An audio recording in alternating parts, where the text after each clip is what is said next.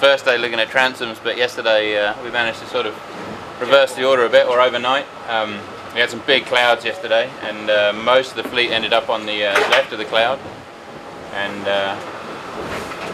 partly by luck and partly by judgment we sort of got ourselves positioned to the right of the cloud. Actually Dongfeng got to the right, but we just pushed on a bit further together with Turn the Tide, and it sort of has meant only good things as we went through the night.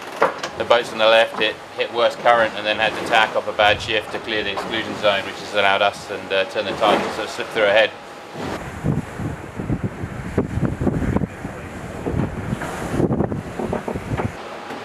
Now ourselves and Turn the Tide are at the front end of the fleet, and the other guys are chasing.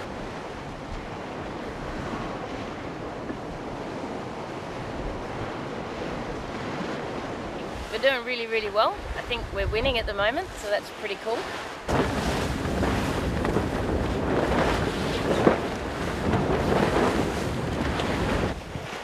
The boats the whole fleet's closer together, and it probably will be for the whole time, so it's going to get quite stressful, especially when, you know, there's probably not many options to take, so we'll probably stay together.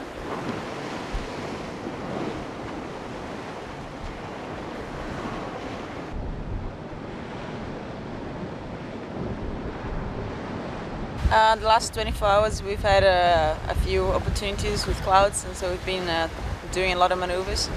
So I don't think a lot of people have slept a whole lot. Where's our curl at, Luke? 33. Margins are so close in terms of speed difference. You see a difference on one and the other boats, then you actually give it a try and evaluate it and see. But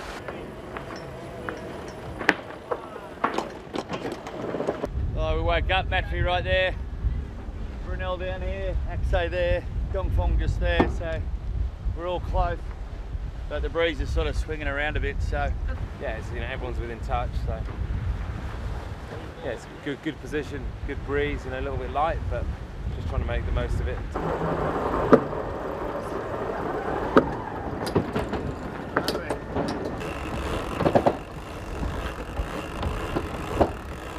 So we ended up in a position maybe too much left of the ROM line. Got passed by the guys behind, Festus and Turn the Tide, and we're here in a group with 4 other boats though, with Dongfeng ahead. So